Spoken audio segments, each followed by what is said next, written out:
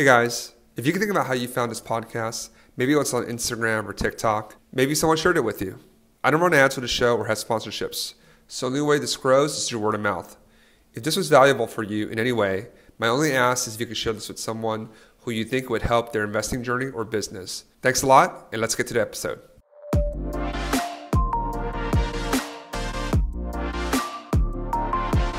Welcome back to SEO the Best. I'm your host, Michael Chang. It's my great pleasure actually to welcome my friend, Matt Gardner, to the show. Matt, thanks for joining me today. Yeah, man, it's a super pleasure to be here, and I'm excited to jump on, man. I've been listening for a while. Oh, thanks, I appreciate it.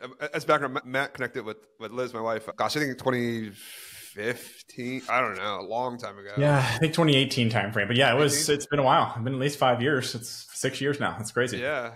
Like the bigger pockets to now having actual real relationships. I'm really excited to explore this conversation with you. And Matt, before I start off, Matt, why don't I give you a chance to introduce yourself? Yeah, absolutely. So my name is Matt Gardner. I also go by Roar. So I was prior military, which I'm sure we'll get into. And so half the people who know me from the military days call me Roar. That was my call sign. And other people in my life call me Matt. So you can call me either one. It's totally fine. And beyond that, I'm a full-time real estate investor. So spend all my time in real estate sales as an agent and in investing as an investor. Jumped in all sorts of niches, but I'm excited to jump into, and specifically a short-term rental, which is one of my passions for sure. So that's our shared passion. Yes. Our shared passion, how we connected. And Matt is he's being very modest. He's one of the top real estate agents here. Shout out to Matt and his hard work, which we'll dive into. But Matt, before we start, we always have to show by this. Give me a memorable short-term rental story. Doesn't have to be the craziest one, but the most memorable. Go. Yeah. Yeah, and every time you say this, which is always fun to listen to, you started it well where you were like, hey, first is best or whatever you said. And so the first thing that always comes to mind is like my very first guest that came with my very first short-term rental, because it wasn't just like a normal guest coming in. It was literally a group of people straight from China who were coming from China to my Airbnb in Destin. And it was just one of those memorable things. It's my first guest. I'm going to meet them. I'm excited. So I went out and met them, but I guess I realized, but I didn't put two and two together, that Airbnb was translating real time for me. So none of them spoke English. And so when I got there, it was just like, they were the most obvious non-locals ever. It was a group of 8 very tall Chinese men meeting, and they were outside this pool with like girls with bikinis everywhere, but these guys all had suits on. They were just like trying to figure out where to go and what to do. And there were so many lessons learned, but I'll never forget that initial kind of like entrance into the Airbnb world of meeting this group of, and it was all pointy talkie too, because we couldn't speak each other's languages. It was hilarious. It was great. It's like the classic Google Translate. Let's go. Look, you survived. It's funny. It's always everyone's first guess for some reason. It's always the first guess, the first one or two that people remember. But you've hosted many guests since then. But you're not a full. I don't know if we can get into this. I don't like STRs, like hosting STRs. It's not the full-time gig now. But why don't you just talk a little bit about your business? Sure. So I spend about 50% of my time from the business perspective, like a business day, focusing on sales. So supporting investors in growing their portfolios, or disposing whatever they're trying to get rid of in their portfolios. The other 50% of the time I spend on my own portfolio. So I have about 750 doors right now across the range of niches, anything from flips to short-term rentals to mid-term rentals, long-term rentals, and then syndications as well. So apartment complexes. And then I've had a couple RV and mobile home parks as well. So I cover the breadth there. And on the agent side and the sales side, like I said, 95% of my clients are investors. It's primarily the focus. Okay. And that's the point I want to double click on today, is working with investor clients, specifically short-term rental clients. And that's how originally we got connected. Was we were looking for a real estate agent that had specific expertise in short-term rentals. We had already been doing rental arbitrage. We had a portfolio in the Northeast where rental arbitrage, again, for folks that don't know, is where you rent a property and then you re-rent it on Airbnb with the landlord's permission, and then you earn the spread between the two. But we already built a portfolio. We knew what we were doing-ish, and we wanted to find someone that could speak the same language. So we need to talk a little bit about that. Why is it important for someone that is looking to invest in short-term rentals to find a real estate agent and find an agent that is also an expert, or at least deeply knowledgeable about the space? Yeah, it's like almost the story we were just sharing with the Chinese guests coming over to stay at my Airbnb. When you don't speak the same language, things are just so much more difficult. You know what I mean? Like you can't even try to convey what you're trying to get across to the agent if he doesn't even know what you're saying. If you say, hey, I'm looking for a specific cash on cash return, and they're just like, oh, this one should cover your mortgage. And you're like, man, like there's so much more that goes into it. Like it's not just pay off your mortgage. You know what I mean? It's just that baseline level of knowledge.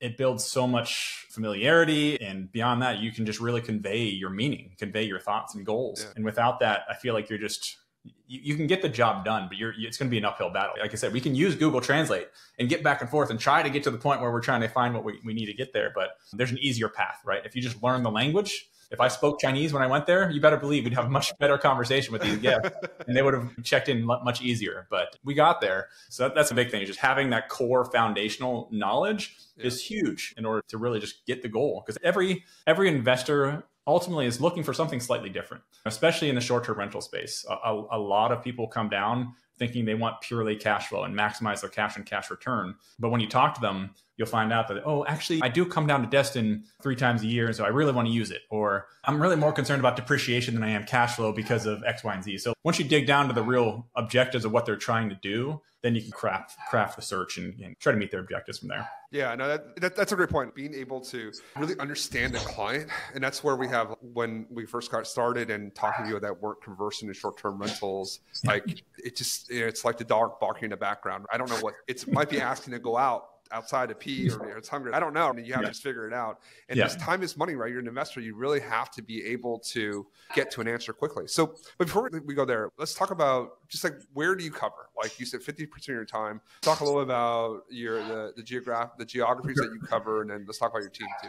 Sure. Yeah. So we cover from Pensacola through Panama City Beach on the Emerald Coast of the Panhandle of Florida. Our bread and butter, where we spend most of our time, is Destin, Santa Rosa Beach, which is, we call it 30A locally, or Panama City Beach. It's where 80% of our sales probably occur. And then we also cover the Tampa area, so the greater Tampa area. So Tampa, St. Pete, Clearwater, the greater Tampa area in general. And it's surprisingly wildly different when it comes to short-term rental markets. Even seasonality, being Gulf Coast, coastal Florida. I was so surprised when I made the transition from Emerald Coast, the Panhandle of Florida, down to Tampa, and the seasons are even just different. You know what I say? Like the high season in the Destin, Florida market starts at March, ends in kind of August, where that's the low season almost in the Tampa market. Tampa market really starts to hit its stride in the November timeframe when the snowbirds start to come down, it was just interesting to see how every market really is different when it comes to short-term rentals, even just a coastal Florida market. Yeah, and it speaks to the hyper-local knowledge. And that's one point I always emphasize is you really want to find an agent that really knows that specific area. And an agent can be really good in Tennessee, for example, or in the Smoky Mountains, but like that agent probably is unlikely to be like that have that similar level of expertise in a different geography like Destin, which is like finding a broker that has like a broad team. I think that's actually important too, because like one person can't cover. Oh yeah. There's no way I could cover that all by myself. Yeah, I have a team of agents. We have about 16 agents on the team that cover the swath, and that number grows and shrinks all the time. We had 35 agents last year, and now we have 16, and that's the name of the game with real estate agents. Some try to set goals that they can't quite achieve, or aren't willing to do the work to achieve sometimes in the real estate sales space. And let's talk a little about that. So let's talk about working with investors. There's 2 different types of investors, right? There's ones that are, you're just coming in, like you may have one short-term, you don't really know. So you're looking for an expert that can handhold you through the process. And there are people probably more like me that's, hey, look, I know exactly what I want. This is exactly what I want. And go and find that for me, whether it's on MLS, off market, whatever it is. So maybe talk a little about that. Like let's start with the kind of quote unquote novice to beginner investor. Like how does she find someone like you and work effectively with someone like you or someone on your team? Yeah, I would say it's definitely more time intensive for the agent for a new investor, because most of my time is spent typically educating the client on whatever they're trying to do based on what they're telling me. Because a lot of new investors, they don't quite speak the language yet. They know enough to get around. But when you start asking them the deeper questions, oh, I hadn't thought about that. And the last thing I would want to do as an agent is what I see a lot of agents do, where they, let's say, force a sale, but they'll know that their client is ignorant in a certain area, and they'll still just say, oh no, this is a great opportunity, you should totally buy it, just to try to get reps and transactions. That's the last thing I want. The one reason I work with investors, and I love working with investors, is because if you treat them well, they're going to be repeat clients, and they're typically friends with more investors who bring you more clients. You know what I mean? It becomes this kind of what I like to call self-licking ice cream cone. And so if you have this, if I treat you well and you make money, it's almost a guarantee that you're going to want to put more of your money or more of your investors' money into that same area and keep growing. And so, yeah, anyways, going back to your question of speaking with newer agents, that's where I spend most of my time, is educating them, because I want them to succeed. I want them to be in a position of success. How do you, like you have one Airbnb, for example, right? And you want to grow. What are resources that you point your clients to, so to get themselves educated? Sure. So if they don't have an Airbnb in my area, its first thing is going to be understanding the area in general. So we'll talk about things like insurance. Insurance in Florida right now is like a wild ride. And I'll jump 20 to 30 minutes in a conversation just about insurance, so they understand what they're jumping into and the risks and rewards of that. I'll talk about things like what we call COBRA zones along Florida, which are Coastal Barrier Relief Act zones that may have implications on insurance or may have implications on certain types of loans. We'll have a lot of investors, because it's a heavily military area. A lot of investors will want to, use a VA loan to purchase their short-term rentals, and you can't do that in a COBRA zone. So I need to convey these points that are pretty crucial to our local area. And then beyond that, it's just them understanding. Let's say they have an Airbnb in I was going to say New York City, but I know that's more and more restrictive, and if it's even possible anymore. But let's say they have an Airbnb in the Smokies. They need to understand the seasonality differences and expectations. I've had an investor call me after they had June, July, and August, which are pretty good months generally in Florida. They crushed it. They call me, hey man, made an extra 40 grand. I just bought myself a new car. I'm like, dude, that's exciting. But do you know, you're entering the dry spell, right? Like, it's about to get not pretty for the next 6 months. Are you prepared for the winter that's coming? And they're like, oh yeah, I'll be fine. And then 5 months later, they call me like, oh, I got to pay out of pocket in order to make this happen. Yeah, it's interesting that just educating them on the process of seasonality and the differences of if they already have one. If they don't have one, you're starting baseline foundational information.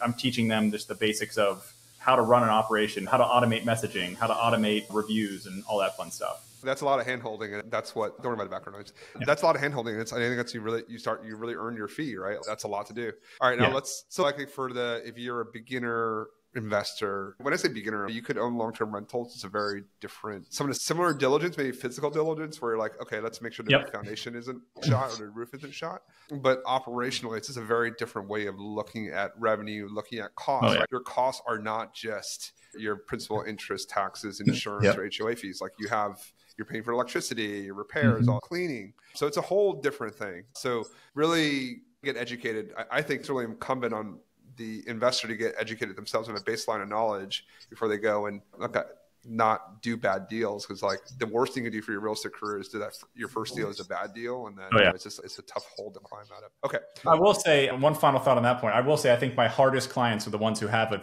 fairly decent portfolio of only long-term rentals, because they come in with that expectation of they want to have a solid understanding of exactly what number they're going to hit when it comes to revenue projections.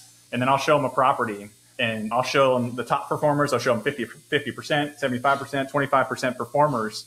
And they're like, you're telling me this property can make anywhere from $150,000 to $50,000? I'm like, yeah, potentially. But here's what you should do in order to hit the top 25%. And here's why I would use this number in my calculations. But they have a hard time with that. For long-term rental, it's so easy. Everything in this area is renting from $2,500 to $2,700 a month. There's your $200 swing in expectations. It's not as easy in the short term. Yeah, it comes down to the operations side. And you can buy the best property, but if you're the world's worst operator, you're not going to hit that number. That you're unlikely to hit that sweet spot in the range that you want. Now, conversely, if you're a good operator opportunity, maybe and there's room for you to bring up that gross revenue to a number that other people might not be able to. And I know that's where we shine, because we can, okay, they're doing this. I could look at someone's calendar and be like, okay, I know I can do this and this, and I'll be able to increase my NOI to X, Y, and Z. Okay. Absolutely. So that's another point to emphasize is you as an operator, you as an Airbnb investor, depending on the amount of time and effort that you're going to put into that property, it's going to drive a lot of the profitability. Oh, yeah. It's like buying an investment versus buying a service industry, right? Because it's all about service in the Airbnb world. Like you got to make sure you get those reviews. Well, yeah. So it's a different, so I think people need to orient on that. It's a different game. Okay. Now let's talk about experienced investors. And I definitely have very specific instructions to buying agents that work for us or represent us, or purportedly represent us. Yes. There you go. I like that. But talk about what are some of the pains from actually the agent side or working with people like the people that have done this for a while? I think some of the biggest struggles are the people who have succeeded incredibly well in 2020, 2021, 2022 with interest rates and prices, and they have those same expectations in today's market. Not that we can't hit those marks, but as an example, in Destin, you could buy a 5-bedroom property for $450,000, $500,000 in 2020, and it would have brought in $100,000 a year easily. And you're hitting 20% gross for these numbers that are fantastic. And at that time, you were also looking at incredibly low interest rates. Insurance was way low, or like it was a soup of perfection for buying short-term rentals. You know what I mean? And today, it's the exact opposite on almost all of those variables. Prices are up, interest rates are up, and insurance rates are killing a lot of deals. It's almost more, I don't want to say educating the experienced investors, but setting a more of a realistic expectation for those investors when they send me, hey, I've already done this 5 times. Give me another one like this. Yeah, I would love to send that to you right now, but it may not happen.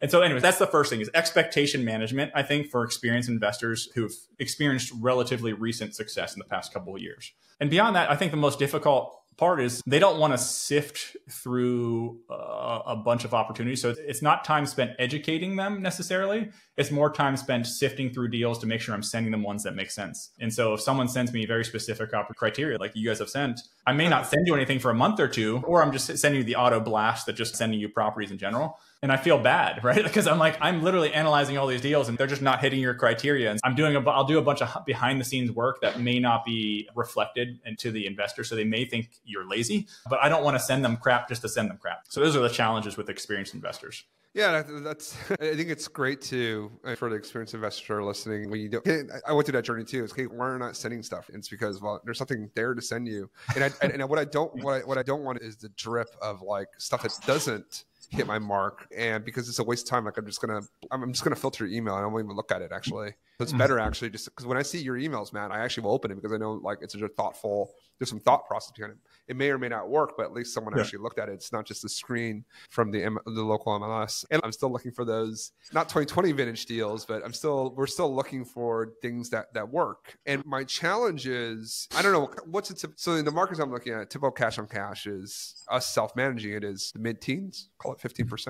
You see a lot of those. And I think to myself, oh man, I'm borrowing all this money, I'm doing all this work, and I'm getting 15%. Now, conversely, it's actually really good if you look at all the other options that are out there, and cash on cash return, as folks know, don't include the debt pay down that you're getting every single year too. So that's another 3 points generally. On return, right? Because you're paying down the principal and paying out more and more than principal as the loan amortizes. I don't have a specific point here, but it's more, I get the frustration. I think, but more like voicing the frustration on the investor side too, because you're borrowing, you're putting $1 million house down, you're putting 200K down, you got to put another 50 to get it up and running. Plus the fees, right? You're borrowing 800. Like it's $1 million of capital you're putting in, and you're like, sure, I'm earning 15% on the 200. And you're like, oh, I'm like 35K, and I'm doing all this work. I was like, oh man, and I got the insurance risks, and so that's where it's so hard on our side to pull the trigger.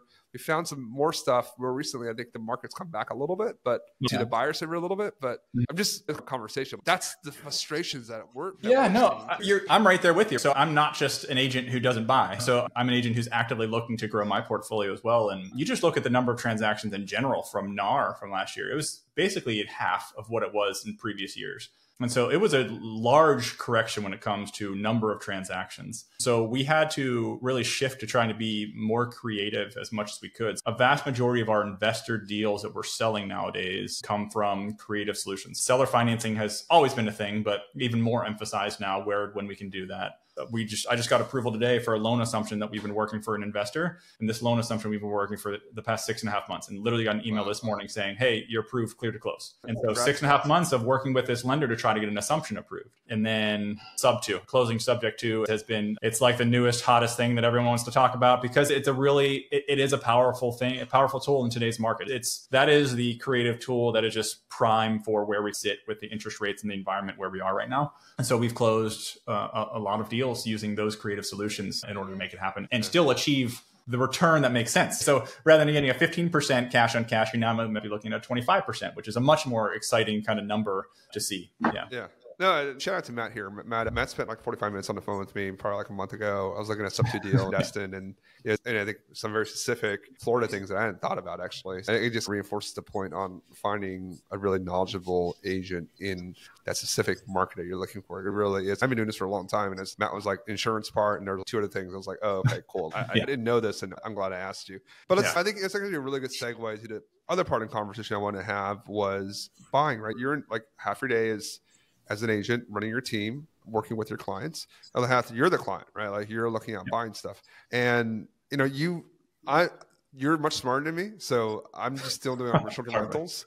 You have 750 doors and doing a lot of other things. Like maybe let's just start off though. Why didn't you just focus on short-term rentals? Why have you now graduated and done long-term, mid-term, short-term, RVs, apartment syndications? Let's talk about that a little bit. One of the reasons is as an agent, I've always told my clients, if I see a deal, I'm going to pass it to you first. I can almost guarantee you if I had never said that, I would have a much larger short-term rental portfolio and would probably be almost exclusively focused on that. So because of the kind of the role that I set early on that I would pass my deals to my clients first, I think that was a little bit of a limiting factor in my portfolio growth in short-term rentals, because that's all of my clients were basically short-term rental investors, and that's where it came from. And that's one of the for sure limiting factors. Beyond that, I'm the type of guy who's very opportunistic, right? So if I see something that makes sense and I understand the risk and reward, then I'm willing to jump in and accept that risk for the potential upside of the reward. One of the reasons I haven't invested in crypto is because I don't quite understand the risk reward profile there. But when it comes to something that's an offshoot of short-term rentals, when I jumped into long-term rentals or to flips or to mobile home parks or RV parks or syndications, it's almost just like a derivation of the same. So it was easy enough to translate and learn that language and understand the risk reward, and I jumped into that. So it was just testing the waters from there. So let me ask you, what makes the most sense now, right? Like short-term rentals, like you said, or overall real estate transactions down 50%. And then we've talked about some of the limitations on short-term rentals right now. What else gets you excited, and compare that with a series? I will. So I generally invest along the Sun Belt. So like coastal Gulf Coast region, plus or minus 100 miles or so. What gets me excited right now are the things that mitigate my two biggest kryptonites right now, which are interest rates and insurance. Mm-hmm. I found that the RV park, mobile home park world really mitigate both of those. In the RV park space, you generally just pay for liability insurance. So I'm not worried about property insurance, and liability still is relatively reasonable on rates. And then typically it's very common to see seller financing or creative financing in the space. We're mitigating with lower interest rates and typically higher cap rates. And that space gets me really excited right now, is the RV park, mobile home park space. Do the kind of macro factors, macroeconomic factors, is a tailwind? Or maybe just translate that as we're having slower job growth, higher interest rates, consumer spending slowing down. Is that pushing more to the, I don't want to say non-traditional housing, but affordable housing. We like to say affordable housing. Affordable housing. Yeah, it becomes, can you get any lower, right? What's a lower class of living than a mobile home or RV park? Now, that'll then will dictate what type of RV or mobile home park you're buying, because there are some beautiful Class A RV parks where people are paying. There's some we were looking at the other day. People are paying $250,000 to buy a 1,200 square foot pad for an RV because it's like prime location. Everyone loves it. It's all on the coast. That's not the type that I like to purchase. At the same time, I don't like to be at the other end of the spectrum of a slumlord. That's the last thing I want to be associated with is slumlord living, where I like the kind of C+, B- class space of the RV mobile home park world, where you can do something easy to upgrade it and improve the quality of the life of the tenants. And I like the change aspect. I like improving people's lives as much as I can. I'm not at the point where I can just easily infuse 10 million and make some great park that makes some big changes, but a couple $100,000 we can throw in there and maybe upgrade from a dirt road to a gravel road, or a gravel road to a nice paved road, which makes a big difference for these type of parks and these people. They really appreciate it. Okay, cool. No, that's in RV park.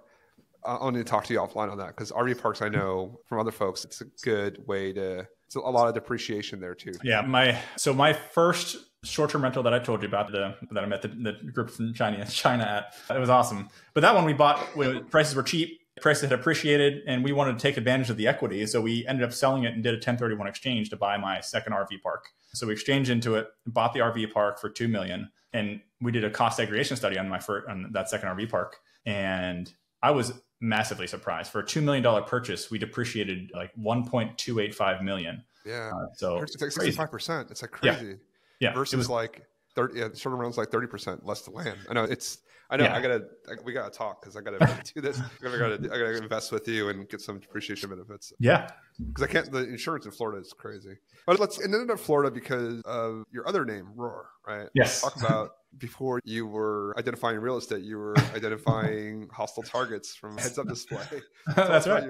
Tell us about your military career. Sure. Yes. I had the awesome opportunity of flying fighter jets in the Air Force for 11 years. I loved it. It was as awesome as every little boy expects it to be, flying fighter jets. A lot of long, hard days, a lot of difficulty to get to that point. But once you achieve that status of being a fighter pilot in the Air Force, it's a pretty amazing ride. So I did that for 11 years, flew all over the world, and deployments, all that fun stuff. And then one day I got accepted to the Top Gun program for the Air Force for the F-35, which is the newest joint stealth fighter we have. So think of the newest, nicest fighter jet we have in the military, basically.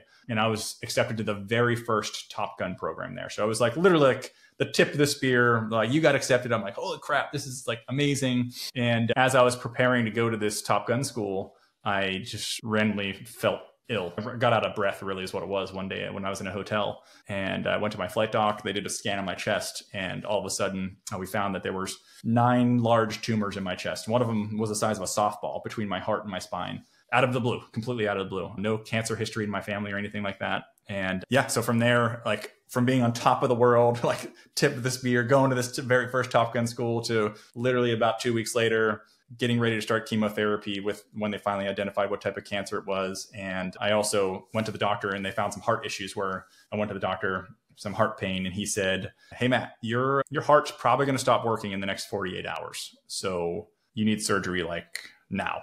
And so he had to get heart surgery the very next day. And so it was a matter of this massive life-changing event in 2 weeks from being on top of the world to being like completely humbled in the matter of 2 weeks. Okay.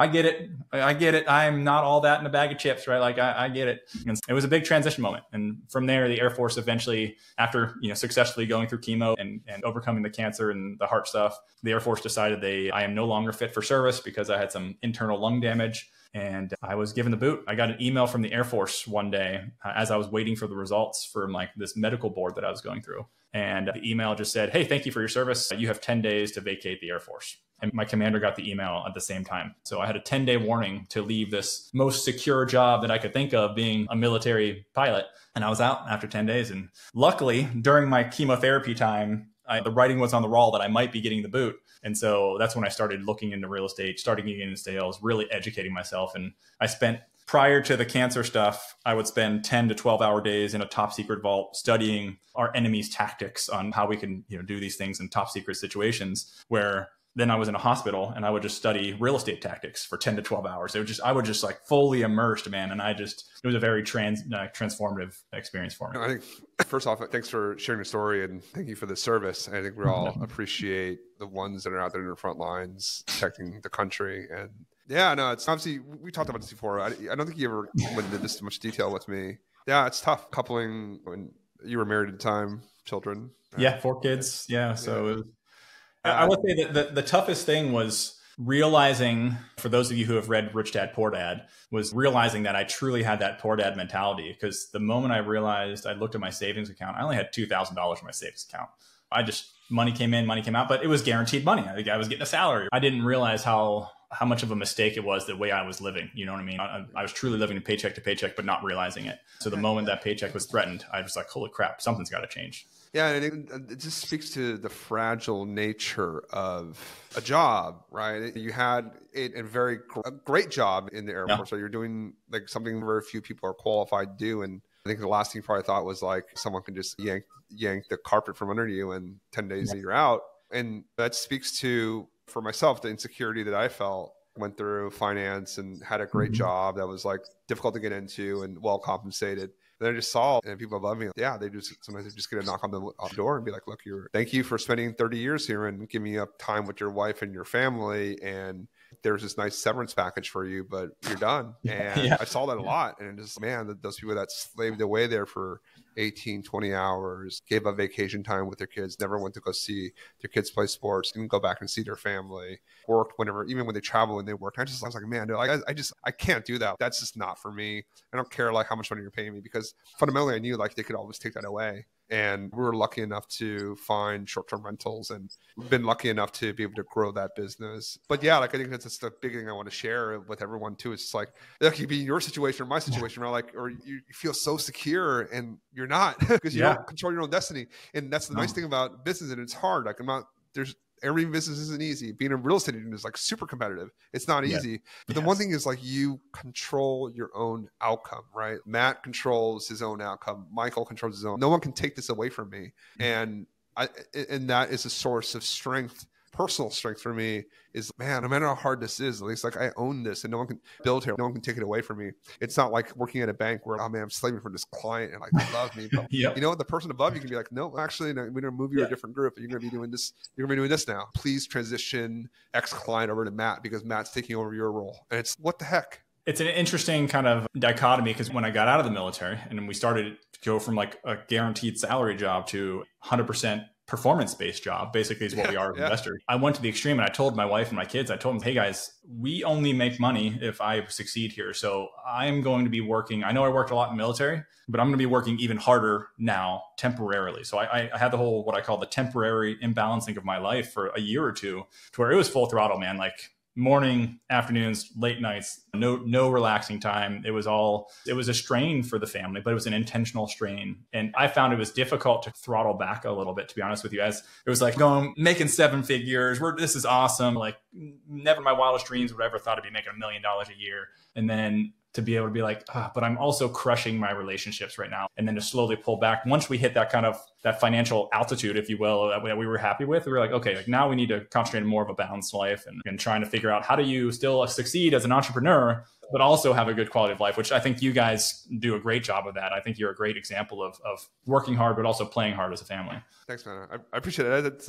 It's truly a point of emphasis for us. Like we could have made more money had we done other things, but I think having the benefit of 10 years in investment banking and seeing all that, I was like, money and that stuff, it's great and it provides optionality. But I think fundamentally, and definitely into having kids now, and as they get older, it's like that point is just reinforced. Like in the end, it's like your family, the really close people in your life. It's your family that really matters. The people that are going to be there for you when you have. Sorry to borrow an example. When you have 9 tumors in your chest, other people around are going to be sympathetic, but ultimately, like you're right. I mean, it's your family that's going to be there for you in the hospital and going to be like, hey man, like you okay? Like, can I get you some water? Let's figure out a way together versus, and that's, those are relationships that I personally want to really invest in and make sure that I'm giving that they're just work. We got to make money. We got to support the kids. We got all that, but there is a balance and that balance changes from time to time. But I think or for me, just like making sure that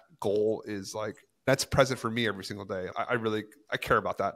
Yeah, I think it's having moments like that in my life with the whole cancer thing, it forces you to reevaluate what's important in life. And I'm sure you had moments, especially as you were thinking about leaving the financial industry. Oh man, is this important? Like how important is this to me? But my family is more important. I have this opportunity to be successful for my family and also be there for them more often. It's a good to have that kind of introspective thought process every once in a while and just pull it all together and be like, what am I doing here? Why am I doing this? What's the why?